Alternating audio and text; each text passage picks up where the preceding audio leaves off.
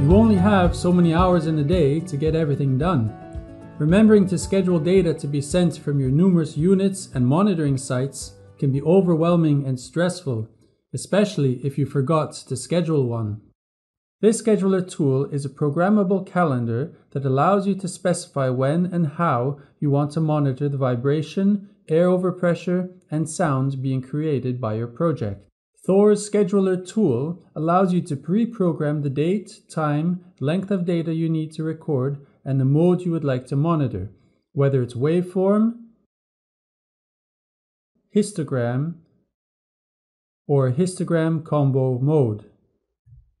Actions such as automatic start-stop monitoring for selected time windows greatly optimizes battery life and streamlines the collection of relevant data.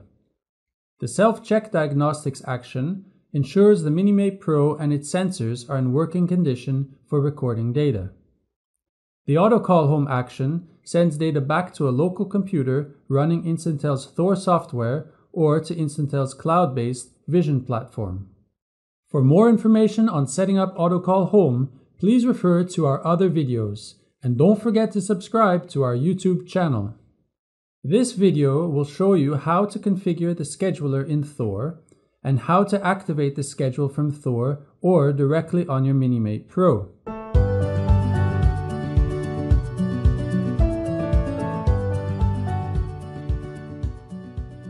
Start THOR by double-clicking on the THOR icon that was added to your desktop when you installed THOR. Click on the Unit tab and then click on the Manage Schedules icon. From this window, any existing schedules will appear on the left under Schedules. The details of the selected schedule will appear in the form of a calendar in the middle window. The side panels on the right reveal all connected units and any notification messages relevant to the interactions between THOR and the unit. To create a new schedule, click the Add Schedule icon. Define the schedule's name, for example, Compliance Schedule for Blasting. The description, for example, Operations at Bellevue Quarry, and indicate the unit type, in our case, a Minimate Pro. Enabling the checkbox Repeat Daily will use the defined day's schedule as the master. All other days will mimic this schedule. If you are using a weekly schedule, this will display Repeat Weekly and repeat the weekly schedule. Define the work hours. This adjusts the calendar display accordingly. Click on the calendar icon next to the start time to see a time grid, or simply input a time manually. The increments must be in 30 minutes. Enter the day's end time in the same way. Select Day to set up actions on a daily routine. Select Week to set up actions on a weekly routine. Note, if you need both a daily and weekly schedule, simply create another schedule with a different name. To create an action, double-click in a time slot. Select the appropriate action, for example, Start Monitoring, and choose to which unit setup file will be used in this scheduled action. If you don't have any existing unit setup files, you have two options. Either create one by clicking on the New button, or you could close the scheduler tool and load a setup file from any unit that is currently connected to THOR. Here's how. Click Cancel, go to the unit setup, and then click on the Load from Unit. A note on unit setup files. This powerful feature allows you to monitor using different recording modes, trigger levels, sample rates, and recording length. However, it does not allow you to specify different sensors in the same schedule.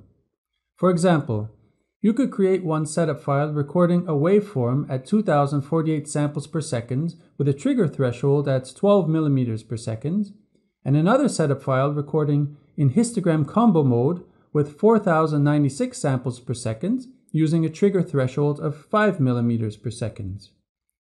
You can also interchange between compliance and advanced setup files. Numerous setup files can be stored on the Minimate Pro. The schedule determines which and when to activate a setup file based on the defined time periods.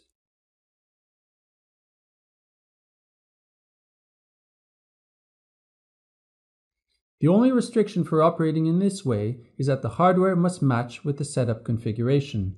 You cannot program a setup file to run an ISEE geophone and then change to monitor a DIN geophone.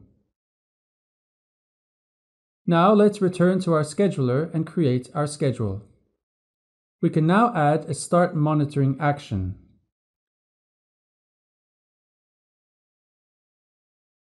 Stop monitoring, use this in conjunction with the start monitoring.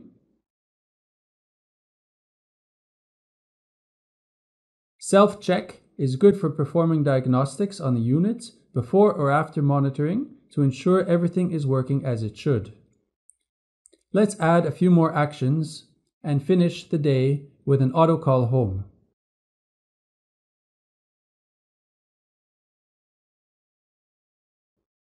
Once you have gathered your data, this will call home into THOR and upload all event files to THOR or Vision. Please refer to the auto call home video. You can also select numerous actions to shift them around on the calendar or copy and paste actions. To do this, use the Ctrl or Shift keys while selecting and right-click. Let's replicate the day's schedule for the rest of the week by selecting all actions and copy-pasting them. Click OK. In the Details window, you can see the new schedule. All that remains is to send it to the unit. If you accidentally try to send the schedule of a Micromate to the Minimate Pro, you will encounter an error. Click on OK, then select the correct unit in the list and try again. Click the Send to Unit button. This gives a warning that any setup files already existing on the unit with the same name will be overwritten. Click Yes to continue. When THOR has transferred the schedule, it asks you if you want to enable the schedule on the unit. The schedule can be enabled here or from the unit dashboard. Let's click No and activate it from the unit dashboard. A notification informs you of the schedule's status. Click OK. Once the schedule has been successfully sent to the monitoring unit, you will receive a notification informing you of the successful transfer. This is indicated by the bell icon on the sidebar. You can clear this notification or also leave it for future reference. Click on the Manage Units icon.